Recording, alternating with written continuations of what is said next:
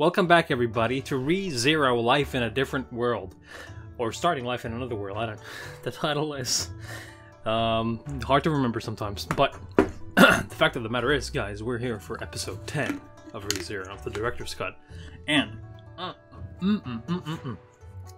what an adventure we're on right now. Oh boy. Okay, so apparently Puck is coming to the rescue for some reason. I don't know what's up with that. Beatrice said Puck is gone, I think, and now she's there. He's there. So Amelia's dead, I think. Pretty sure. The turn by death squished her heart. What else? Yes, also I forgot to mention last time that I read in the comments that I know now, but I forgot completely when watching yesterday's episode. The Knight of Priscilla, I think her name was. He's from Earth. I forgot to mention that last time. He's also from Earth, but he's apparently been there for a long time. Whether or not he has like the same abilities that Super has, I don't know.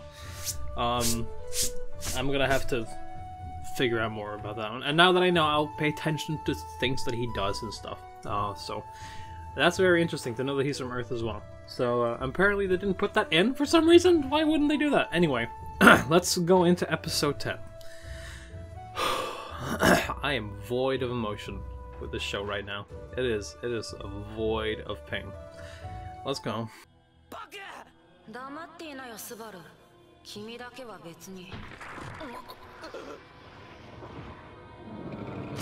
Huh?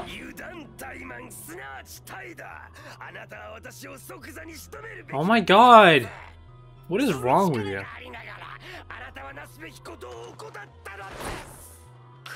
I don't know. Puck seems pretty powerful. So is Puck the reason everything's cold?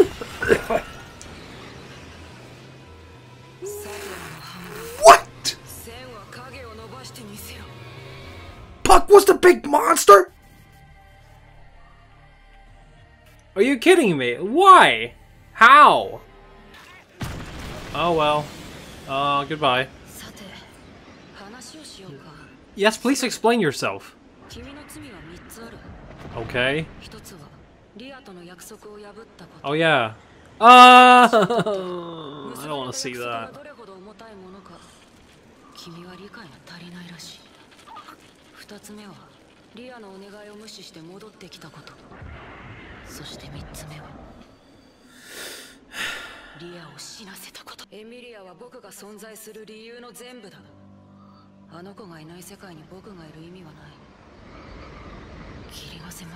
This is so fucked up, and I don't know why. It'll.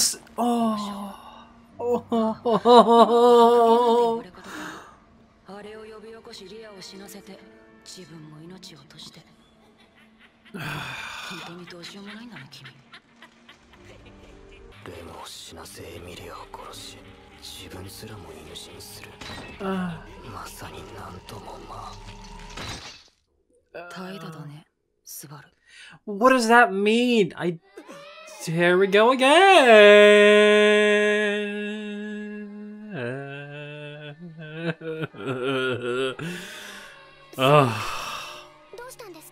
I hate this so much, but I love it. It's such a good show.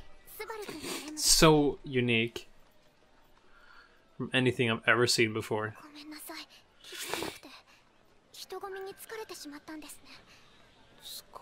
Oh god.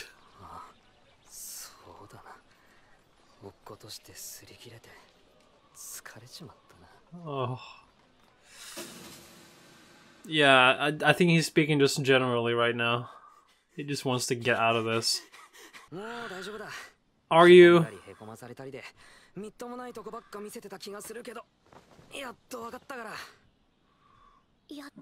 His face is saying a different story.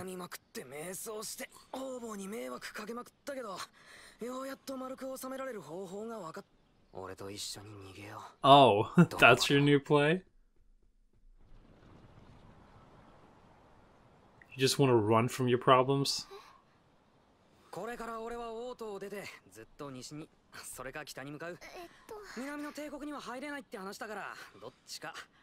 寒いのは苦手だから個人的には西が一押しだ。ぶっちゃけ長旅になるかも曖昧だし。No, he just wants to run from this. Oh, but Rem is still so admirable, isn't she? Yeah, Puck said as much.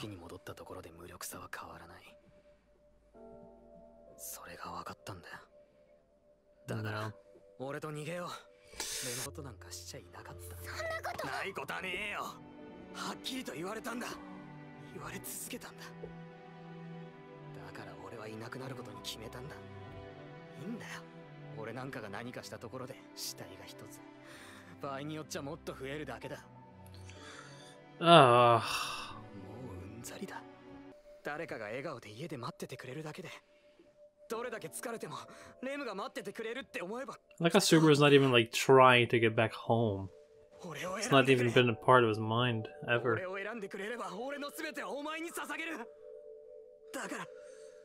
This is just a confession to Rem. Oh.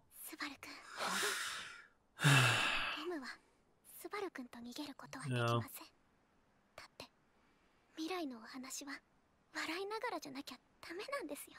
Oh my god, you remember? Look, she remembered the thing you told her.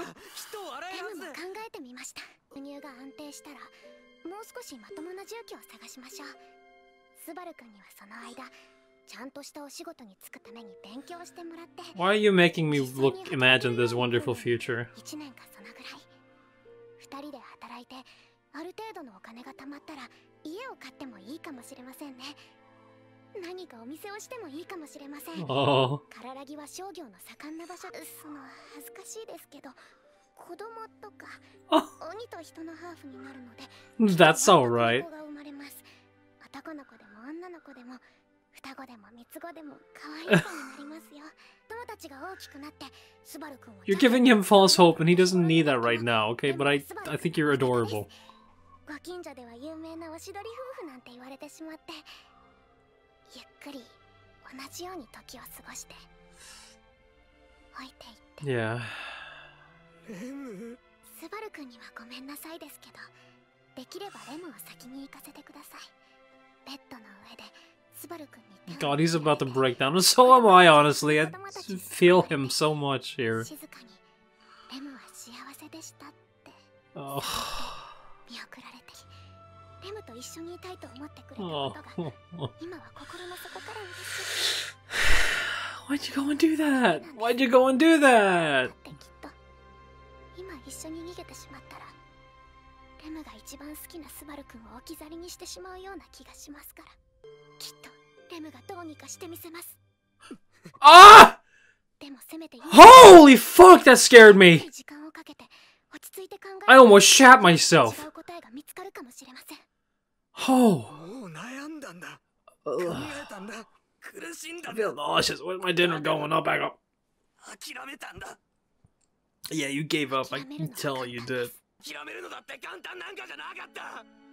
戦おうってどうにかしてやろうってそう思う方がずっと楽だったよ。だけどどうにもならないんだよ。道がどこにもないんだ。諦める道にしか続いてないんだ。なんとかできるんだ。俺だって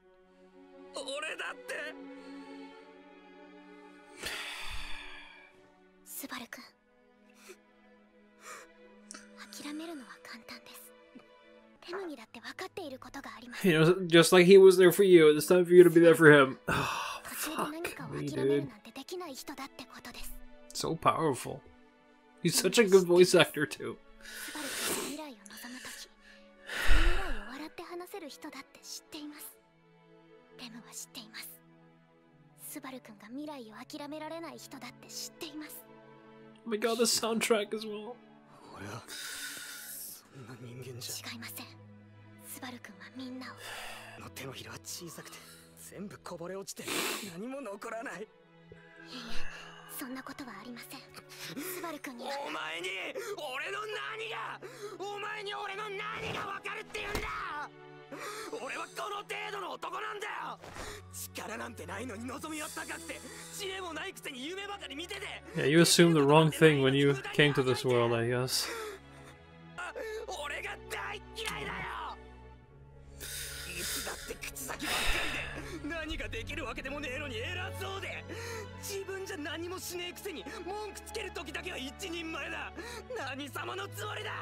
よくもまあ恥ずかしげもなく生きてられるもんだよな。なあ、何もしてこなかった。何一つ俺はやってこなかった。 Wow, way to hit me with the relatable here. 時間があって、あれだけ自由があって、なんだってできたはずなのに何にもやってこなかった。その結果がこれだ。その結果が今の俺だ。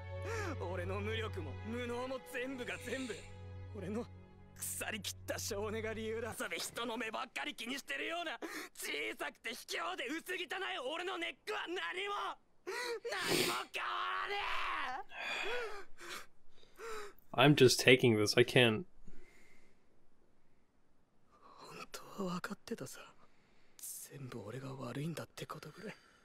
俺は最低だ。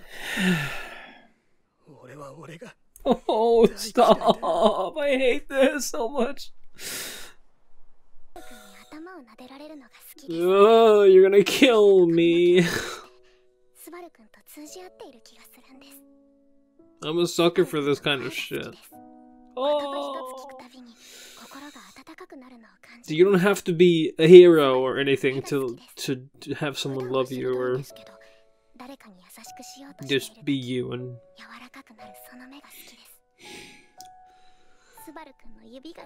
please bring him back. He needs to come back so desperately. This is the shit that I need to hear. Oh.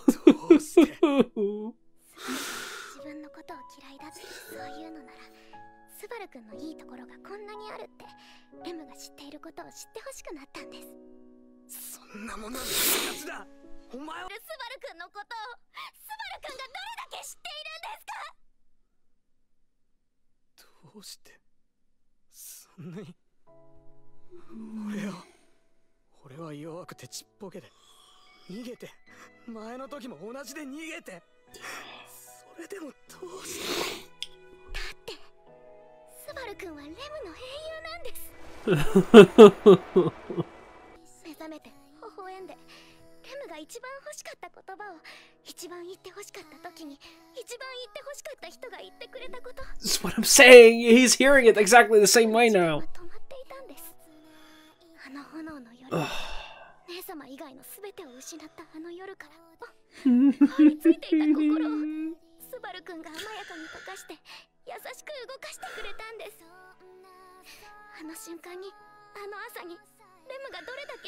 Yeah, okay. I'm a Rem man. Go away, Amelia. Rem.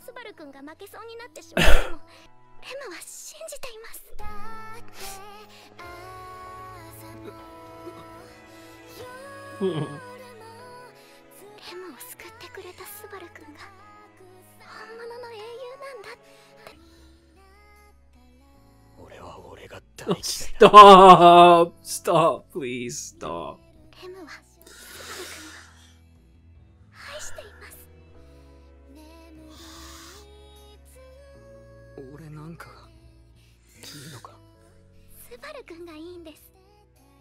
Can everyone please have a Rem in their life? Everyone needs a Rem.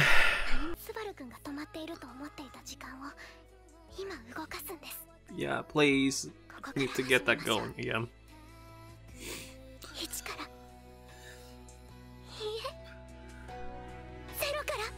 Yes! 0! Let's go! Oh. Holy fuck, man.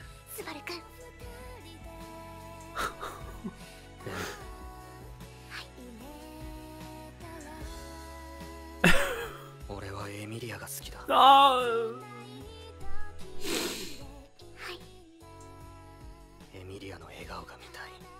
Come on, Subaru. 手助けがしたい。邪魔だって言われても、来ないでって言われても。俺はあの子の隣に。He's back!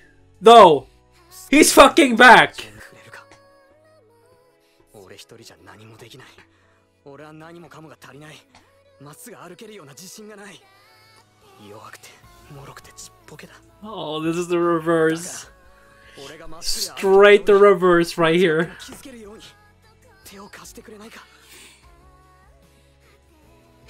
スバル君はひどい人です。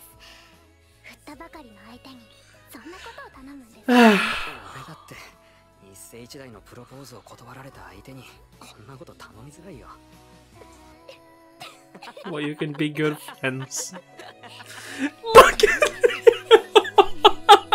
He's laughing again. Oh my god. 慎んでお受けします。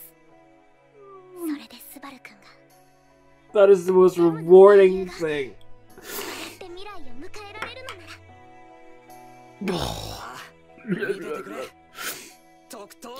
Yeah, okay. You know what?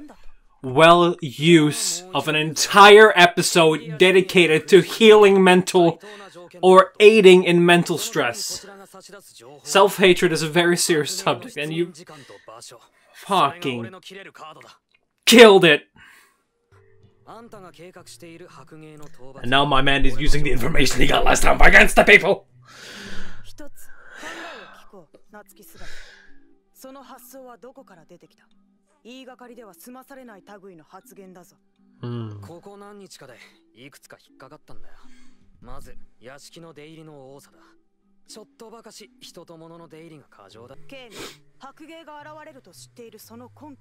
Yeah, how does he know? Oh, the phone, the magic answer.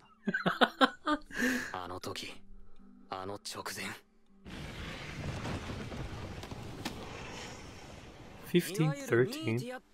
Huh? What? Oh. It's so fun to watch them try a flip phone.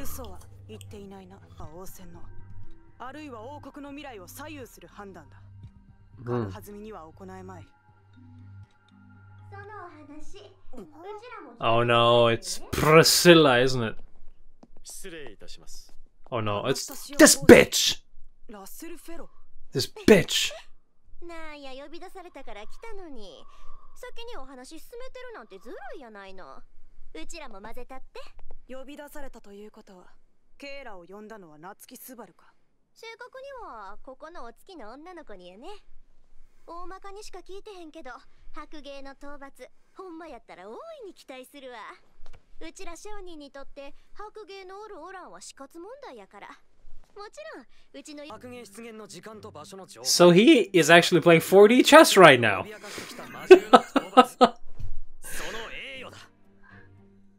My man Subaru came back with a vengeance. Okay? Let's go, Mr. Hero. Hero guy. Oh. Ooh. Weakness sign. いくらか疑問の余地はあるが、こちらの思惑を見抜いたのはこの状況を作った K の息とこの目を信じることにしよう。There we go! He's not a mad killer anymore. Rem helped him out of it. Rem is a fucking wife! Why aren't you taking her, Subaru? ああ、助かったよ、ラッセルさん。討伐が済んだらミーティアはあんたに譲るさ。Oh, okay. Haha. Somehow his battery life is still on. Only because he's lived through it once.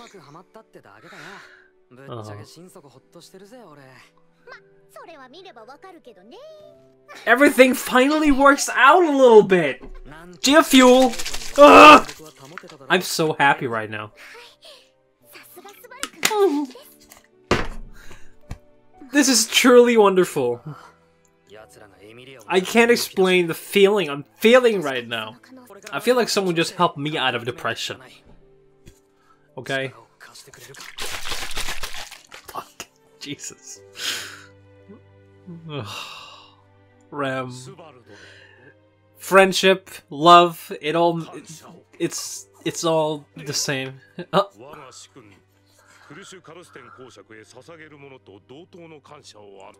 Austria. Oh, Reinhardt's the knight for them, isn't he? Oh.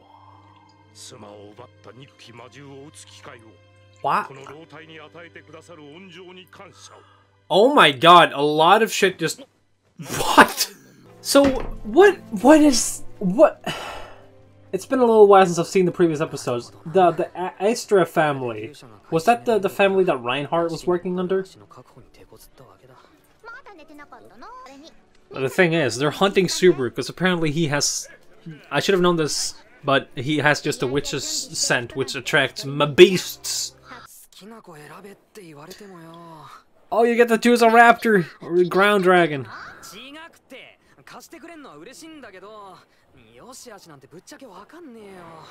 Yeah. If they're skinny and long, they're probably fast. Hello? You're pointy. Huh? Wait, what? Oh, sweetie. Is that the one that Otto was riding?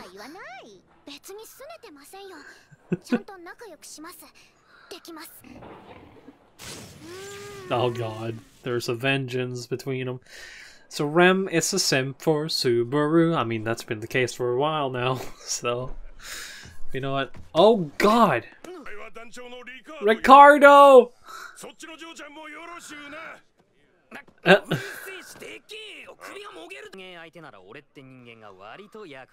Oh yeah, because you're gonna be the main attraction.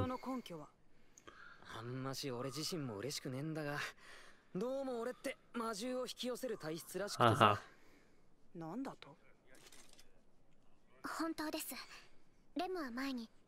I'm glad you're not keeping it a secret from him, because it's very important information. Basically a carrot dangling in front of a pig.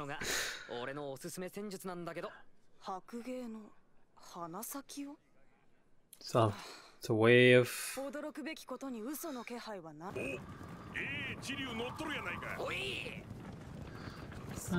Oh yeah.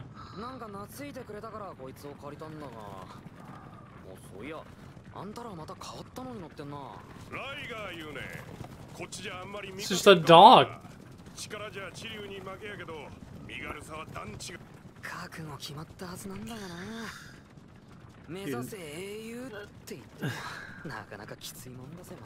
Yeah. Oh my god, look at that. That is so beautiful. That tree is so fucking huge. Oh my god. Holy shit. There could be a whole city in there. Yeah. Slap, slap. Give it a good old love tap. Oh, you know, this calls for, You know what this calls for? S plus R.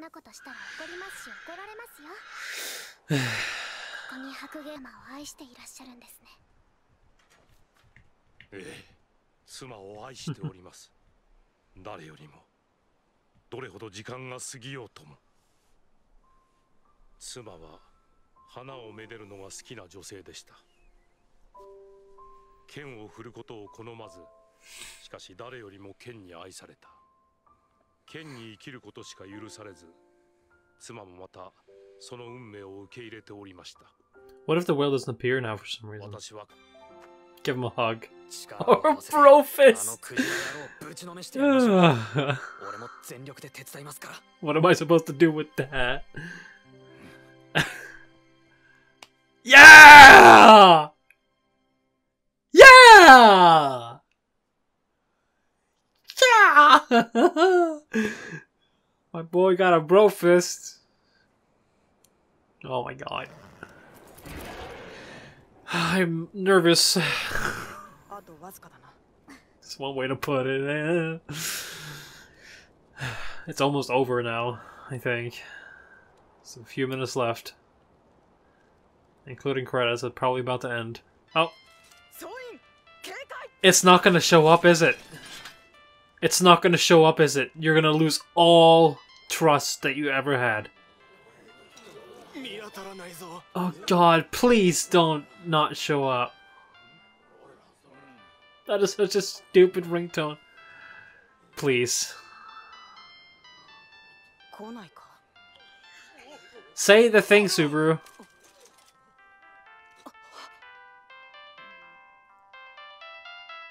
Oh. Oh, there it is. Thank God. Thank the Lord. Oh. What?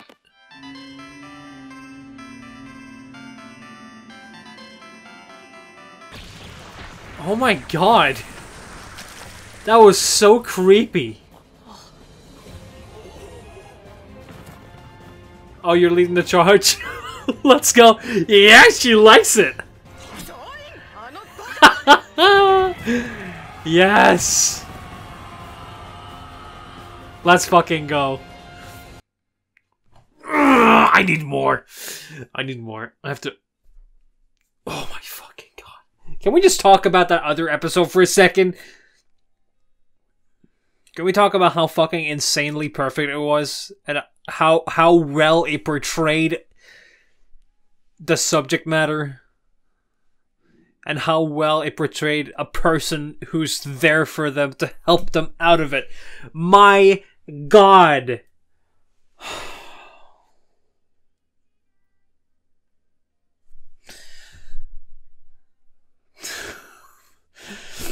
This show is making me question the quality of other shows. I've said it once before. I'll say it again now after the fact that I've seen what the shows can do. You know, I said this all before the show became as good as it did. Now I'm like, what? Oh my God. This is insane. Is there going to be after credits? No, there isn't. Such a great show. You know, I'm not going to give my rating just yet, obviously, but I'm pretty sure what it's going to be once I'm done. Unless the ending is very shitty, which I doubt it is. But the whole ride so far has been fucking amazing. We only have like 3 episodes left, I think, so yeah. What an episode. What a couple of episodes, actually. What an emotional roller coaster. And I thought we were through the emotional roller coasters. No. We were not. This was something else. So, thank you so much for watching. This has been an experience and a half. I hope you all enjoyed it as much as I did. I can't wait to get into the next episode to see what we're going to do with the whale. So, if you like whales, then subscribe and keep watching, because I'll finish this show. I'll finish the show in this stretch, because we only have 1 episode after the usual 4, so I'll just do 5, because why not? Finishing ReZero this week. Yeah. I'll see you next time. Bye-bye.